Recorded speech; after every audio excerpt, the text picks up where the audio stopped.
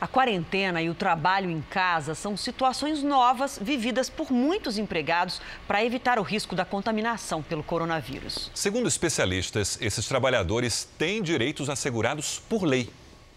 Felipe tem asma e foi afastado imediatamente pela empresa. O assistente financeiro de 35 anos conversou com a nossa equipe pelo Skype para preservar a saúde. Tive um problema de asma descompensada e também ter tido um problema com bactéria no pulmão em junho do ano passado. Então, como ainda não completou um ano, a empresa achou por bem me colocar para trabalhar de home office. Ele faz parte do grupo de risco, empregados que têm mais de 60 anos com imunidade baixa e doenças crônicas. Em todos esses casos, a empresa pode optar pela quarentena informal.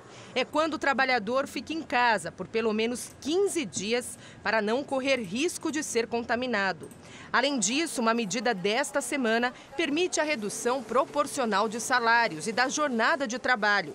Tudo para evitar que o funcionário seja demitido durante a pandemia do coronavírus. Uma alternativa é o empregador tentar mitigar o risco e aí falar, olha, em vez de você vir trabalhar nos horários normais, fazer horários alternativos, de modo que o seu transporte público seja um transporte público mais vazio e evitar contatos dentro do próprio ambiente de trabalho. A proposta do governo não altera a lei trabalhista, mas propõe que ela seja mais flexível neste período de calamidade, onde as empresas enfrentam a crise do coronavírus. Tudo deve ser feito num acordo entre empregadores e funcionários. Pode existir, naturalmente, situações, através de sindicato, discussões em que possa haver uma redução de remuneração provisória, mas isso é um outro ponto. Normalmente o empregado em casa vai ter a sua remuneração garantida por férias ou por licença, caso ele não tenha férias.